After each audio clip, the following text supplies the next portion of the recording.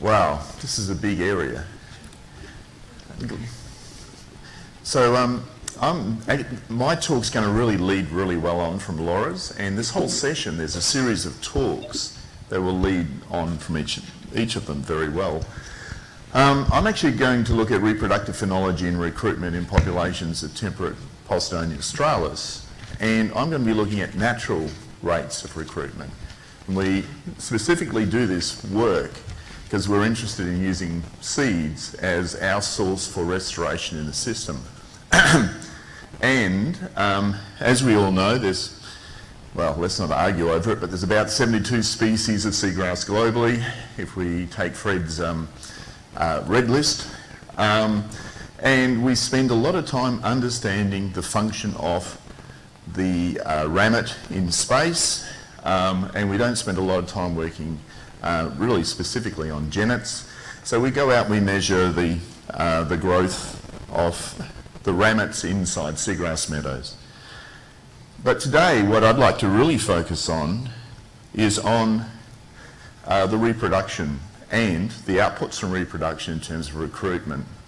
So this is just a summary of the diversity of reproduction and the seeds or viviparous seedlings produced from reproduction across a multitude of species. So here we go. Amphibious Antarctica and Thalassodendron produce these viviparous seedlings. Posidonia australis has this fleshy seed coat. There's very little, there's no dormancy, and the seed comes out basically growing, but Thalassia and Halus do that as well. Halophila ovalis and Zostra are classic examples of hard seed coats with distinct dormancies, as we've heard from the previous talk. And in the tropics, Cymodocia and Haliduli do the same. So that's what they produce. Can we use these in restoration? What sort of primary information do we need before we can actually use them? One of the first things we need to know is understand the natural rates of flowering, seed production and recruitment. Today I'll focus on Rottnest Island, and Rottnest Island I'll be focusing on the south side of the island, Parker Point, Nancy Cove, and on the north side, Stark Bay and Thompson's Bay. We've been measuring flowering and fruiting in this area over the last 4 or 5 years continuously, but over 14 years we have data points where we're looking at flowering and fruiting from about 8 locations around the island. And this is just a fun slide to show you. Sometimes it's actually, the seagrass meadows are almost to the surface. For us, Posidonia is a subtidal species, so this is actually as close as we get to intertidal. And the flowers are really interesting. They're basically hermaphroditic flowers, and these are the anthers, and here is your stigma up there for the female flower. They're protagonists in that you've got the production of anthers and pollen before the flowers actually maturate, and this seems to be a strategy that's quite different from Zostra, because it's the opposite, protandrous, and it reduces the opportunity for selfing, basically, in the population. And just to give you an idea of the densities of flower production, this is 213 to 216. I was meant to put 217 on here, but I'm lazy, and I never got around to doing it over the last 2 days. That doesn't change. So the south side of the island, which is Nancy Cove and Parker Point, there are very low rates of flower production per square metre. Around about your 100 is a maximum per square metre, whereas in Stark Bay and Thompson's Bay East, to the north and northeast of the island, production is quite dramatically greater, in the hundreds, 500 to over 1,000 flowers per square metre in the meadows. Doesn't mean that all the meadow flowers, they are actually quite spatially patchy within the meadows, but where they are, those are the densities.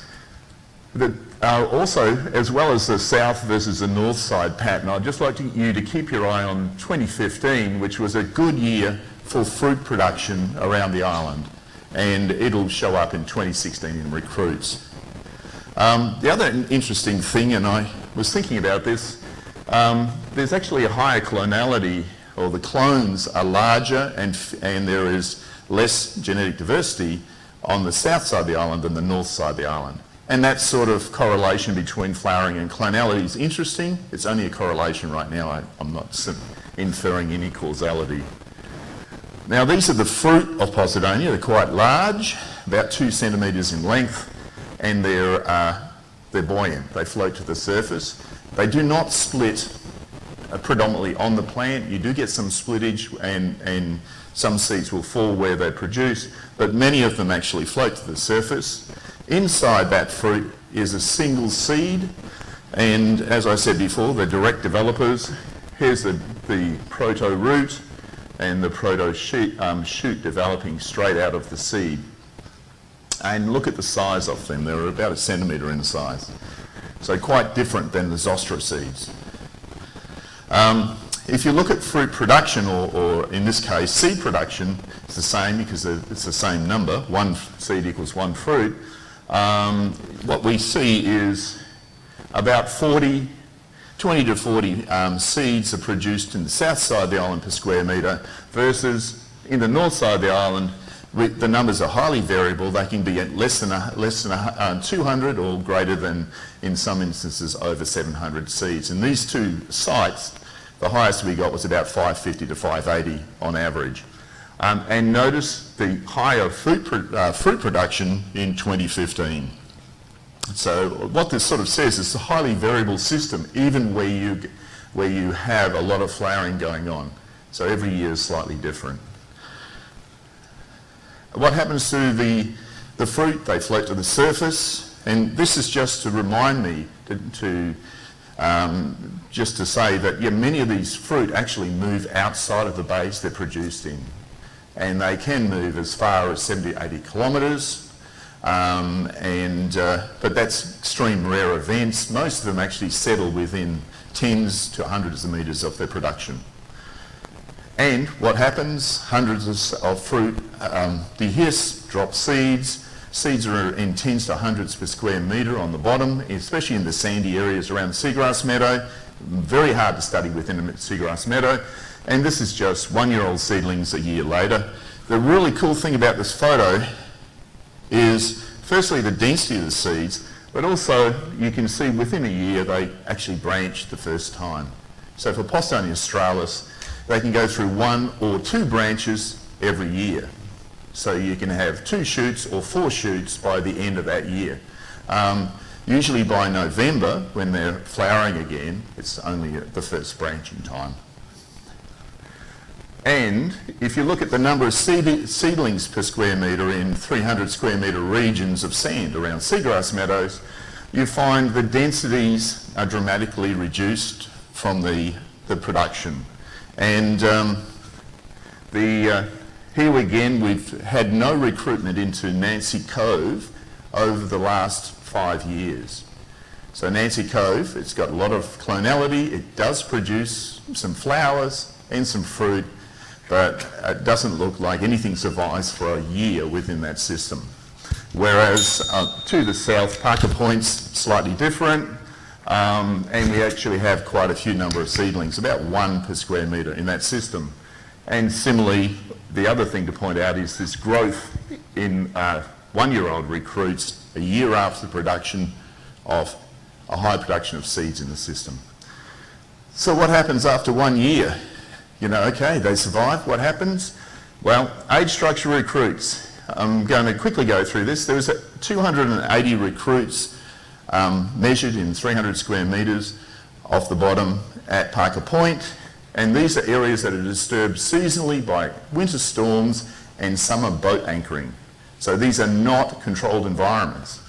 And what we see is a preponderance of that first year recruitment, but still for the second year, so 1 and 2 is actually 1 year, 2 to 4 is the second year of growth, and so forth and so forth. So just halve those numbers and you get years.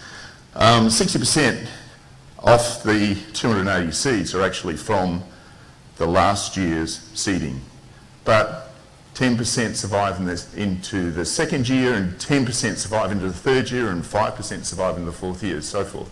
So despite very, very high losses, you still end up with individuals in a population. And the point I want to make with that one is different site, north side of the island, Stark Bay. What do you see here? More survivorship into those later cohorts. And if you look at the photos, I've only measured out to 4 years here, but I've actually got individuals that keep going. I don't know how old they are because, you know, you really can't figure that out from branching rates. But these are individuals that now exist in Stark Bay over the last 4 years, and you can see straight away you've got the growth of really a multi-species assemblage around these nucleation points, which are actually recruits of Posidonia. So to wrap this up, good timing, recruitment from seeds do play a role in resilience in Posidonia australis naturally, and annual flowering is prodigious. We're producing 100,000 to 1 million plus seeds per bay at Rottnest Island, and if anybody's been to Rottnest Island, the bays can be as small as this room or 10 times the size of this room. They're quite small. There's really a big loss between the seed and the 3 to 4 year old recruits. It's an exponential loss, much like has already been described, and you know, we really only end up with a few, you know, one individual 4 years later from that prodigious seeding of the first year. So of course this is great news for Rottnest Island. We're getting a lot of genotypic diversity, especially on the north side of the island, but not at all meadows. And Nancy Clove is the classic example on the south side of the island where we're not getting any seed recruitment in it. And on that note, I'd just like to thank a whole pile of colleagues and investors in this work. Thank you.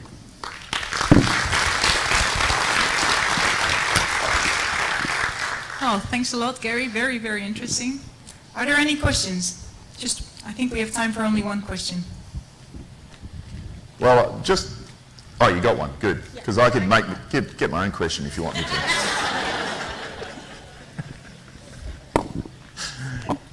Hi, Gary.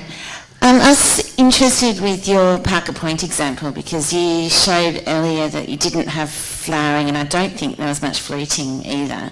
But then you had pretty good seed establishment. Is that coming in from outside, or is it actually within that bay? And it's just more survivorship. The one thing I haven't talked about is seed movement, and Parker Point acts as a bit of a sink.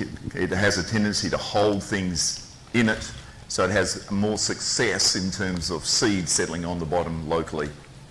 And we don't have the genetics yet, but the... oh, that's broken. But the hydrodynamic models show that. Okay. Well, thanks.